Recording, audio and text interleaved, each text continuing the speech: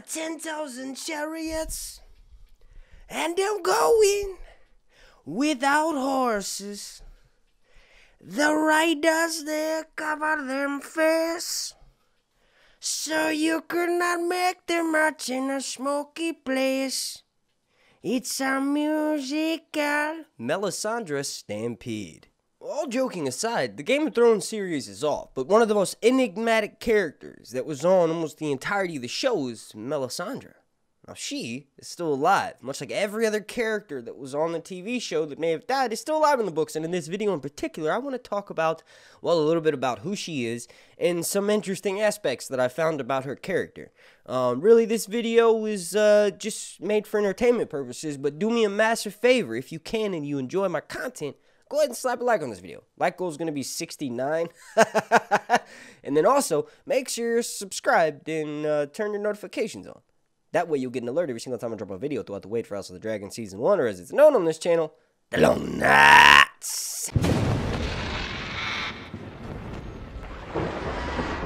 Now, one of the interesting things about Melisandre, aside from her appearance of having strangely blood red or fiery red eyes, is that she is mainly known to dress in red garments, right? So she dresses the color of the Lord of Light. She's described as having a dress that is as bright as flame. Most of the time, she's wearing red robes. In these robes, we find out in the Dance of Dragons, she's got a bunch of pockets. She keeps different powders that do different things, right? So we realize that Melisandre mentions that her magic is the strongest at the wall, and we realize of the carved chest that she brought over with her, right? And she went to Dragonstone on her own accord. She went to Dragonstone looking for Azor Ahai, basically the prince that was promised, right? She thought it was Stannis because Stannis was the one that was there. In all actuality, we know that really Jon Snow is the Prince of Dragonstone, or Aegon is the Prince of Dragonstone. Some of you know him as Fagon, or Daenerys herself is the Princess of Dragonstone. Melisandre went to Westeros looking for one of those three individuals, and we know that the dragon has 3 heads, so she's looking for them. She's with one of them currently, Jon Snow. But anyway, she's got a bunch of pockets, and that reminded me, this is a totally different side tangent, it reminded me of Kvothe from the Kingkiller Chronicle. And if you are unaware, I've started making content on that book series written by Patrick Rothfuss. It's fucking amazing. It's amazing. It's so good. I recommend watching some of my videos that I've made for it, but tread carefully because they're filled with spoilers. But yeah, getting back on track here, we all know that Melisandre may in fact resurrect Jon Snow. Jon Snow is dead as fuck, lying dead in the snow, and Melisandre warns him before this happens to him, before he's caught off guard, before his life is ended, and he mutters, "Ghost." She says, "Keep the wolf near you at all times." She also says, "Watch out, there's daggers in the dark, and they're gonna get your ass." But Jon's like, "Whatever, I'm a night's watchman. I just do what I want." But dude, she's probably going to bring back Jon Snow. Like, let's be honest, Melanie of Lot 7, as she's known when she was sold to the Temple of R'hllor and learned, the common tongue, Ashai, and High Valyrian, it seems as though George has positioned her at the wall. Remember, Stannis left to go take Winterfell. We don't exactly know what's happening. Obviously, the pink letter is contents enough to make another video, but she's literally in the perfect place to bring back Jon Snow, and she will.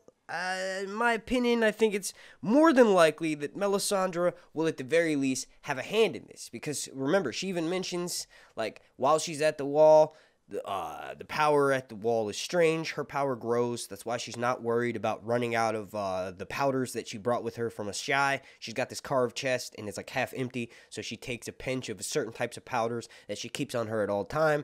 And she's not worried about them running out. Even though she doesn't have the special ingredients, she knows how to remake them. She just knows that her power is increased tenfold at the wall. She also senses a pale, wooden face and a boy that howls like a wolf. And when she does this, she gets fueled with fear, but more importantly, she gets excited. Black blood trickles down her leg, but she almost is kind of orgasmic, unless I read the words wrong. But I think when you combine that with the fact that she mentions, oh, that's definitely the Great Other. That's something, that's evil right there. That's what I'm fighting. She's just confused. That's, in my opinion, the dark side of R'hllor, that even though it's a dark side, it still has to be accepted, right? So accepting the dark side of R'hllor, if you are a red priest, may involve losing your faith. That's part of like that dark side, right? If that's the case, maybe that's what the Great Other is, right? They are the many-faced gods of the North, right? We don't know their names. They're forgotten, but there are many of them. Bran is with Bloodraven right now. Bloodraven is he's eating people. Yes, they're drinking blood. Yes, but it's all to increase their power to help save the world. You can't have good without having a bit of evil. And to be honest, evil is subjective. Maybe if we have a full understanding of these gods, if we were these gods, we would know the one true magic in this world is blood sacrifice. If you want to do great things, you must also do terrible things. But anyway, getting way back on track here, I think that, and I've said this for a while now, that Jon Snow could maybe stay dead. If he does, he could, like, obviously return in the form of Ghost, his dire wolf. He's a main character. George does kill main characters. And even when he kills them and brings them back, they don't necessarily get POVs. So if that's the case, maybe we won't know Jon's thoughts anymore. But here's another idea. Melisandre can glamour people. She actually glamored Rattleshirt in order to look like Mance when Mance was burned, right? So remember in the TV show, Jon stops his heart with an arrow because it's like Mance is screaming, and the whole glamoring thing doesn't happen on the TV show. But Jon doesn't want everyone to hear Mance continue to scream, right? So in the books, it's actually Rattleshirt, and he's like pleading. He's like, okay, I give up. Please end it, right? And then that goes on for a while. So much so to the point where Melisandre's brooch, remember, she's actively glamoring Rattleshirt to look like Mance Rayder that's burning, right? It almost burns her skin because it goes on for so long. So when Jon fires the arrow and stops Mance's heart, she's grateful, even though Stannis isn't. I just thought that was kind of interesting, but she wants to appear more mystical than she is. Like, basically, she thinks to herself in her POV that if men knew how hard it was, they wouldn't respect her, or fear her as much, rather, right? Respect and fear run hand in hand in this world, and I guess in the real world too. But she likes to keep her secrets. So we learn from her POV that glamoring is a huge, massive thing, and that she does it in order to keep the king beyond the wall alive, right? There may be a greater purpose that she's serving, but ultimately she is in control of him because she has placed this ruby on him, and she's sort of like brainwashing him a little bit, right? So Mance is glamored as Rattleshirt still alive. She shows Jon Snow this.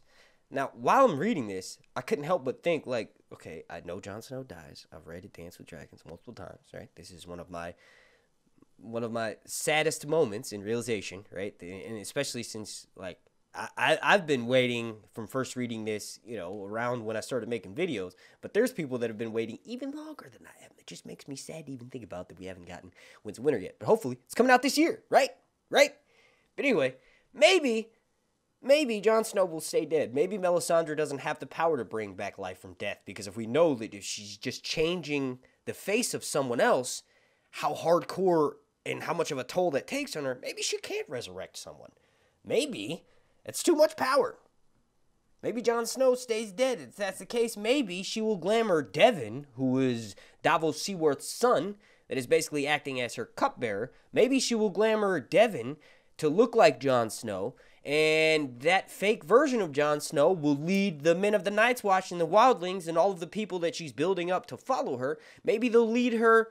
Maybe the glamoured Devon, pretending to be Jon Snow, will lead the men where she wants them to, right? She's kind of got Devon around her finger. She knows that Devon is in love with her, right? She can tell, because when she smiles at him, he, like, just fucking loses it. He basically jizzes his pants.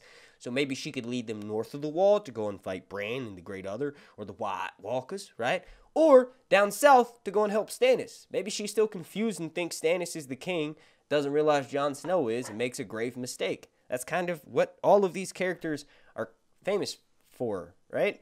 Now, I'm going to get out of here because this is like a good point to wrap this up, but I do want to mention that it's interesting that Melisandre is said to be taller than most knights. She has a heart-shaped face, skinny waist, and big old titties. perfect woman, in my opinion.